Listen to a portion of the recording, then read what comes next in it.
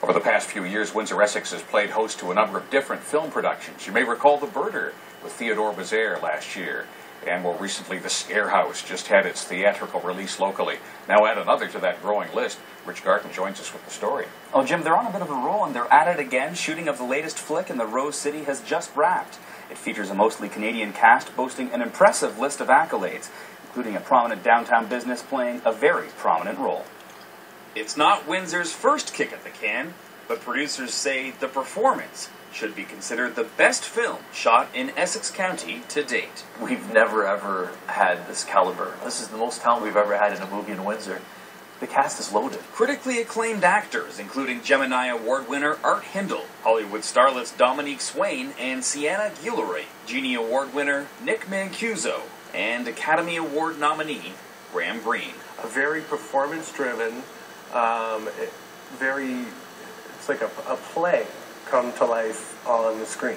Nick Mancuso stars as Victor Moore, an experienced actor about to perform his final stage role. But as he prepares for his swan song, his past life comes back to haunt him. We've had to call cut a couple times because the AD started crying, so that has happened. I mean, even the actors that have done this hundreds of times are saying this movie has every right to be around during awards season.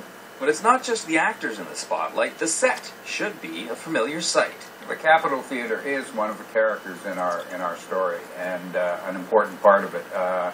And we use all of it. From the lobby to dressing and makeup rooms, the seats, and of course the stage, the entire 15-day shoot took place inside Windsor's iconic Capitol Theatre, one of the main reasons the city was a choice location to film.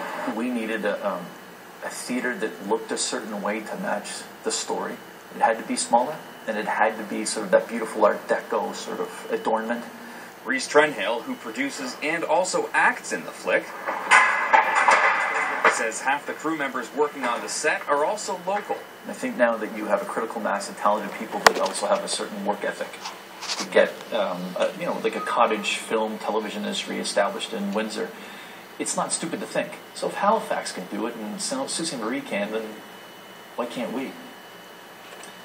The performance is directed by Stephen Wallis, who also wrote the screenplay. Now, as I mentioned, the shooting has just wrapped, so the film isn't expected out for some time yet, but producers are hoping it's finished in time for the 2015 Film Festival circuit. Says great things about Windsor, and we've got the Windsor International Film Festival just this weekend. That's right. Movie business is getting big in Windsor. Show business. Thank you, Rich Garten. That's right. Thanks.